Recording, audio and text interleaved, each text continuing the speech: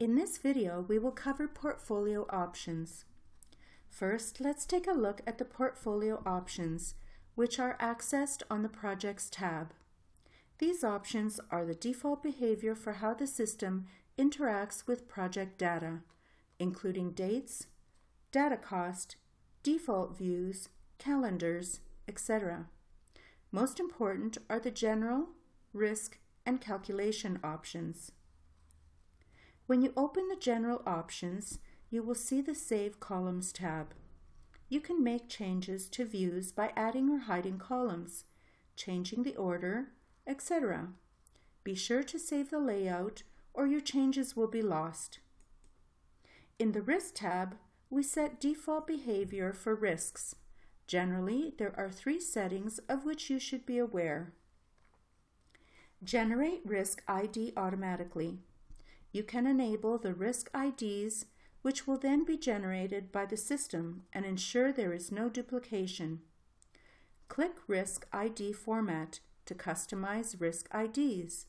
This includes prefixes, suffixes, starting values, etc. Enable statistical distribution for risk outcomes. If you enable this option, risk impacts, outcomes, can be defined using a 3-point statistical distribution.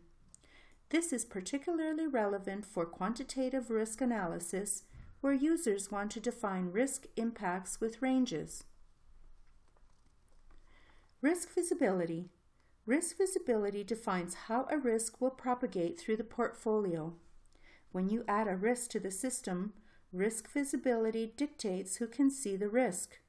Default risk visibility behaviors are all projects, all summary projects or programs, immediate summary project, current project.